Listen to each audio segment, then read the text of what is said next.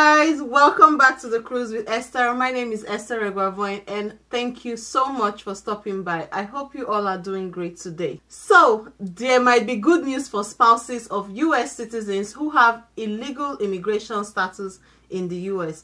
According to the data by fwd.us, there are 1.1 million undocumented spouses that are married to US citizens. On average, these undocumented spouses have lived in the US for 16 years and have been married to their US citizen spouses for so many years. That's why the Biden administration is looking to provide temporary legal status and work permits to immigrants in the US by actually expanding the eligibility for what they call parole in place to spouses of US citizens, as this would actually help keep families together and also increase economic contributions.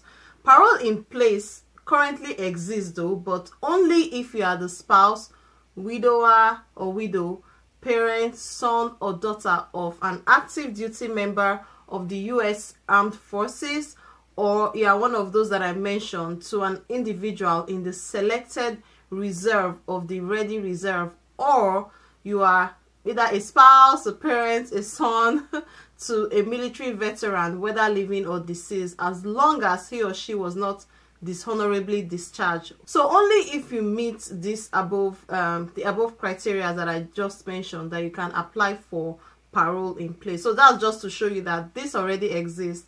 The Biden administration just wants to use that opportunity to extend the parole in place for those that are married to US citizens but undocumented in the US. So if you don't exactly know what being undocumented means in the US, undocumented immigrants are individuals who have either, illegally entered the US without inspection, or legally entered the US with a valid non-immigrant visas, but these visas have actually expired. So they lived in the United States without legal immigration status. That is, they are not provided work authorizations and there are no pathways for them to gain citizenship.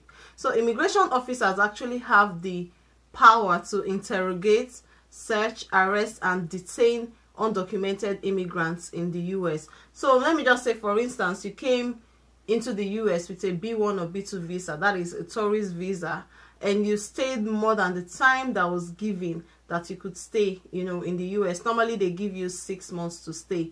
If you stay a day more than that 6 months that was allocated to you, that actually makes you an illegal immigrant and you could be banned from entering the US for a long period of time. Okay, so guys, at the time of recording this video, nothing has been finalized, but I will definitely keep you updated if this comes into place, as this temporary status would provide access for undocumented immigrants to work permits and potentially a path to citizenship. So let's keep our fingers crossed. So thank you for sticking with me till the end of this video. So what do you guys think? Do you think this is a good idea for the Biden administration to, put into law?